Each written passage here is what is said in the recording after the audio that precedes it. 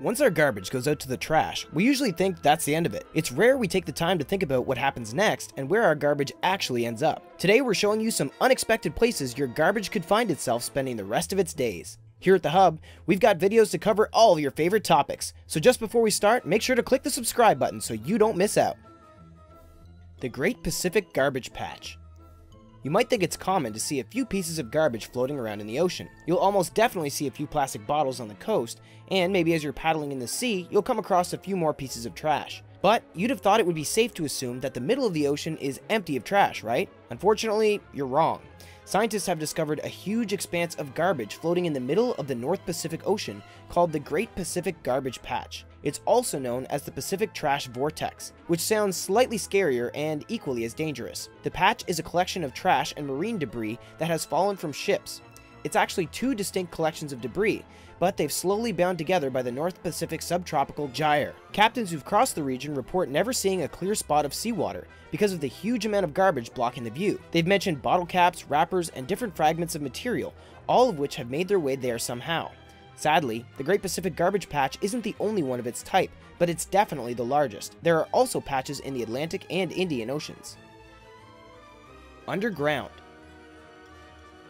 Landfill sites are one of the most common places garbage is left. We try to recycle everything we can, but some things just don't make the cut and have to be left somewhere. There are landfill sites all over the country, and it's fair to say they're definitely building up. And because we're running out of space, the government is having to think twice about where the rest of the garbage goes. But instead of trying to think up innovative new ideas as to how we can get rid of our trash, in some places they're simply hiding the evidence. And they're hiding it underground. In Birmingham, in the UK, for example, the mountains of trash are slowly becoming invisible, but only because grass is being planted on top of them. In many years' time, those who walk around the landfill site might wonder why the ground beneath them feels so uneven. The site covers about 380 acres and contains more than 18.5 million tons of waste. What used to be flat land is slowly rising higher and higher as more and more garbage builds up. And underneath the grass is something even more potentially dangerous. The gases and chemicals building up in all that trash could end in disaster. The point of burying the trash is to extract the gases for electricity generation, but we still think we'd prefer to figure out how to recycle properly instead. Peanut the turtle. We see many heartbreaking photos of animals with bits of plastic attached to them or bags that they just can't break free of. If they don't end up dead, a lot of the time they end up starving or seriously injured. Fortunately, some of these animals are found in time and are rescued, allowing them to go back to their normal healthy lives. But what about when the animal is injured from garbage when they're young? One prominent case was Peanut the turtle, who got caught in a plastic bottle holder when she was only young. Unable to rid herself from the plastic, she lived many years of her life with it attached. Unfortunately, her body grew around the plastic, leaving her with a very deformed shell. She was able to survive, sure, but some of her internal organs were crushed. Luckily, someone found Peanut in 1993 and she was rescued. Her mobility has been affected and the shape of her body left her vulnerable to predator attacks. But more than 20 years later, Peanut is still thriving. Unfortunately, most animals who are caught in this situation don't have the same happy ending as Peanut. But improved recycling efforts go a long way to make sure more animals can live their lives free from garbage attacks. Changes in behavior. You might think the end of your bottle's life happens simply when you drop it, but that's definitely not true. Not only does dropped garbage affect the environment, it can also have a long-term effect on the species who have to deal with our carelessness. The chemicals slowly released by the buildup of garbage are incredibly dangerous for many different types of insects and birds, and especially starlings. One study into the effect of this pollution from garbage found that not only did it affect the birds directly, but it also went on to affect how they mated and how they reacted in day-to-day situations. One study found that male gulls exposed to one particular chemical become hyperactive and started to bully other gulls. Even though the study showed a direct correlation to garbage and pollution, it has gone largely unnoticed by toxicologists, who seem to ignore the effects garbage is having on our environment. And starlings aren't the only animals affected. It's thought that many changes in the animal world could have been affected by rising levels of garbage dropped. Maybe we should start expecting mutant animals in 100 years' time if things carry on this way. NURDLES. One of the worst types of garbage to harm the environment is a nurdle. You might not recognize the term, but you've probably heard of it before under the name microbead. Nurdles are small plastic pellets about the size of a lentil. Billions and billions are used every year to make plastic products, but because they take so long to break down, they're simply growing in size all the time. Plastic items get broken down slowly because they're so durable, and the substance used to create it is known and often praised for being so long-lasting. But while it's great that some of our products are so long-lasting, it's not so great when it comes to saving the planet. So by now you've probably learned that NURDLES are broken down parts of plastic, and that's where another problem lies. They're so small they often get ignored or go unnoticed when people try to pick up trash. The NURDLES then build up and form dangerous pollutants in the background, which results in animals and plants existing alongside the problem. Even worse is the fact that some animals mistake NURDLES for food. By swallowing them, they're basically asking for a death wish without even knowing it. FATBERGS.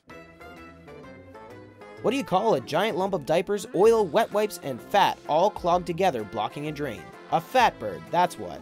Yep, literally a block of fat, shaped a little bit like an iceberg. They occur when people don't dispose of their garbage properly, like throwing diapers down the toilet instead of putting them straight into the trash. Similarly, if you cook with oil and pour it down the kitchen sink, you're contributing to the next fatberg. A few of these have cropped up recently in drains in London, England. Just like icebergs, these fatbergs aren't just small lumps that can easily be removed by one person. Nope, engineers for Thames Water in the British capital use shovels and high-powered jets in order to break down the contents of the fatberg before sucking it up with impressive machinery. It's not something they can get rid of easily. The last giant fatberg that made the headlines was also found in London in 2013. Strangely enough, instead of dumping the fatberg once it's been broken down into manageable chunks, the Museum of London hopes to display it as an artifact, so that when we've solved this problem, we can look back at the fatberg and simply admire it. Fish food. When we say garbage turns into fish food, we don't mean that somebody has found a revolutionary way to feed the environment with our trash. Maybe one day, but sadly, that day is not today. However, the animals affected by garbage don't understand that it's bad for them, and fish have started to pick plastic over their food by choice. Scientists don't understand why, but even when given a choice between their own food and plastic found in the ocean, the fish seem to prefer the plastic. Not only does this show just how much damage dumped garbage is having on the environment, but it suggests it's not a short-term problem either. The perch fish that were studied were found to have higher mortality rates than usual, with stunted growth and changed innate behaviors. For example, they seem to lose the ability to smell a predator that made them much more vulnerable. The bigger problem here is that perch fish are pretty small, meaning they also get eaten by something higher up in the food chain too. So when plastic is ingested by one fish, which is then eaten by another fish, we can start to understand just how big the problem could be.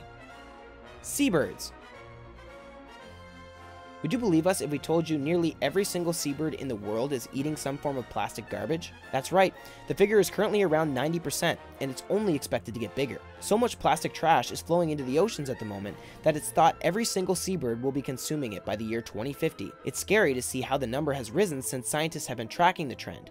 When they first started in the 1960s, fewer than 5% of the birds studied had plastic in their stomachs. Now the number is right at the other end of the spectrum, and with plastic producing growing all the time, the problem can only get worse. The global plastic production actually doubles in size every 11 years, which explains why the figure has grown so much in a short period of time. But this does also mean that in another 11 years' time, it'll almost be a given that seabirds have some form of plastic garbage stuck inside them. The highest concentration of plastic in birds is found in places like southern Australia, South Africa, and South America, where the most ocean debris is found.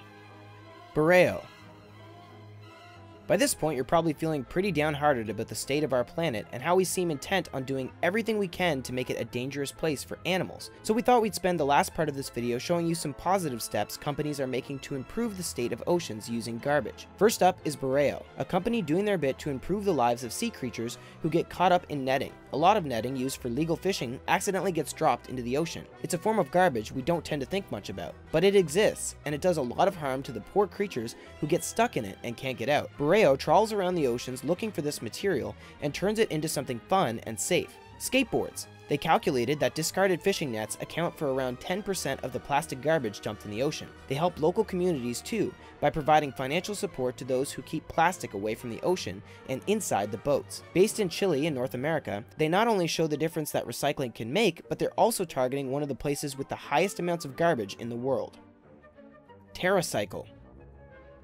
Another company making a difference with things we really didn't think we could recycle is TerraCycle. Sure, in certain parts of the world there are companies doing wonders with plastic recycling already, but what about things that you can't really recycle, like biscuit wrappers, coffee capsules, or cigarette stubs? TerraCycle takes these objects and makes them into products such as bags, benches, or dustbins. But what can you make from used cigarette stubs? Well, TerraCycle makes them into plastic pellets that can then be used in a number of different ways. The possibilities are endless. TerraCycle really seems to be taking off, and it's already got huge companies involved like McVitie's Biscuits, Johnson & Johnson, and Kenco involved. The company takes away their unwanted waste and makes new products out of it, and it doesn't only help the planet from big corporations, because TerraCycle takes garbage from individuals too, as long as they make a donation to a charity of their choice. The first product TerraCycle made was organic fertilizer before branching out and incorporating many different types of plastic found all over the country. So far, it's prevented 2.5 billion pieces of waste from going into landfill.